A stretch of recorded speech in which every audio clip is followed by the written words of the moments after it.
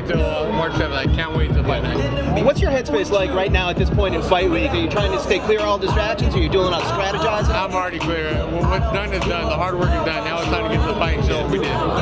Word is Broner's kind of taking this a little more seriously than might have his last fights. He's trying to be a little more calm, a little more mature. You know, you think that shows you anything? No, not at all. I just think at the time in everyone's career they need to mature. But I can care less what people say until I see it for myself. March 7th, that's what it is. You know, I could say I just saw a 6'11" guy walk down the street. He could really be 5'11". It's irrelevant. Words mean nothing. It's all about action in the ring. All right, all right, all right. Now entering the ring. Anything you could take away from his fight with Moreno, when you saw some holes that he hasn't moved up yet? One thing you can take away is that every man is susceptible to a loss. So, like I said, you don't take away all I'm going to do what Maidana did, because then you'll be setting yourself up for failure. You take away his mannerisms, what he does when he acts under certain pressure. But we're prepared for a fight of any Adrien Broner that shows up.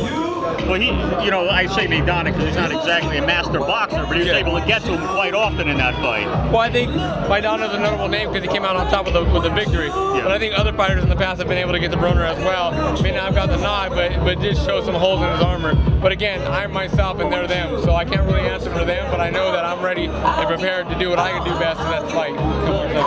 You were in the mix to fight him at the time when Carlos Molina fought him, and they decided to go to Molina maybe because they didn't want him to fight a puncher so soon. Do you think they wanted to build up his confidence a little bit before he came in the ring with somebody who could bang? Possibly, but either way, I believe they chose the wrong guy March 7th. What do you see as far as since he's come back from that loss where you're like, he's still susceptible? Because a lot of people say he's still the same guy. It's not what I see or what I don't see. It's I'm ready to fight. I know he's ready to fight, and we're going to get the fans a treat. I'm very confident in my ability to become successful in Adrien Broner. That's where my confidence stems from. What do you have to watch out for him? What makes him problematic as far as his style? Well, he's very talented. You can't deny the accolades that he's accomplished in the ring. He's a talented fighter. We take him dead serious, and we're in the ring. We're going to implement our will, and I believe my willpower, my being the physically bigger man, is going to hold dividends come fight night. You know, they got another interesting fight in your division coming up with Lucas Batiste, who you know well, and Ruslan Provodnikov. Do you favor, which guy do you favor in that fight? How do you think it'll play out? Well, I've never been in the ring with Ruslan. I've been in the ring with Lucas, and I think it's a hell of a fight. It's a can't miss fight. I'm excited to watch that fight. Technically speaking, I think Lucas is a little bit better, but when you get those two in the ring, you know you're getting an all-action fight. But the fans are really going to win that night, and but if I have this bet, I'm going to bet Lucas Batiste comes out on top. How do you feel like getting Fighter of the Year from the Boxing Writers Association for the fight with Batiste? Extremely excited that the fans are recognizing that I leave it all in the ring every time, and I believe that's the reason why I'm here today. And I'm excited, and thank you so much for all your votes. Do you think that you got that kind of like that Gotti-esque vibe going, but whether you win or lose, people just want to see you right back in the ring again? Absolutely, but remember, we're in this fight to win. We're not in this fight to lose.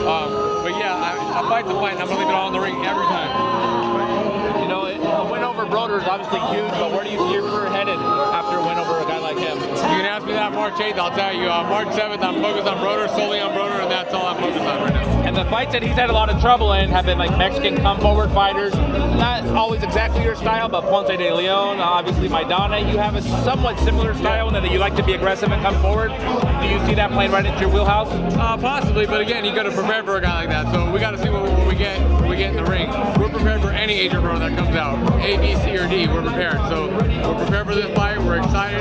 I like my accolades. I like my personal ability. He likes his personal ability. We're going to see who comes out on top. You throw a lot of punches. He's very selective in how he throws his punches normally. Do you think that's going to be another key, just outworking him? Yeah, because I think his selectiveness doesn't come from he's trying to be selective. I think his selectiveness comes from being not in shape. And I think that's going to prove March 7th. All right, man. Thank you. Takes a good amount of punches when he fights.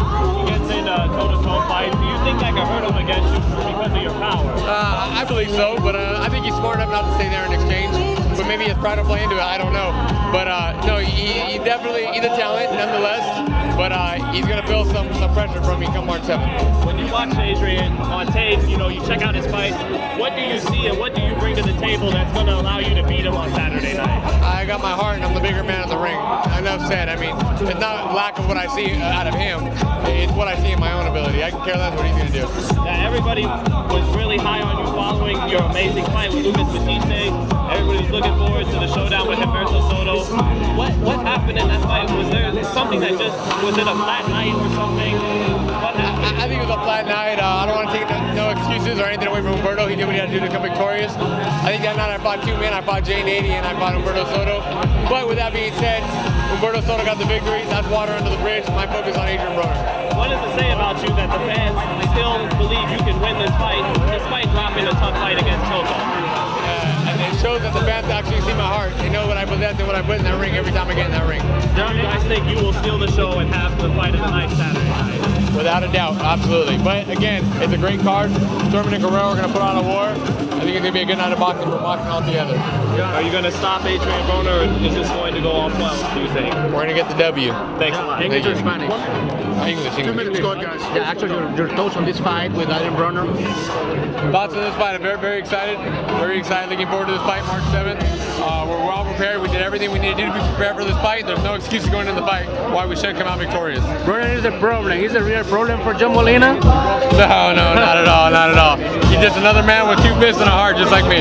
The last time he fought a Mexican fighter, he thought, he quote, he just fought another Mexican. Are you ready for this kind of mental games? Now this is a whole other Mexican he's getting in there with, so it's going to be a good night of boxing. Regardless, Mexican, American, African American, purple, blue, green, it doesn't matter. But my pride is going to carry me through the victory for this fight.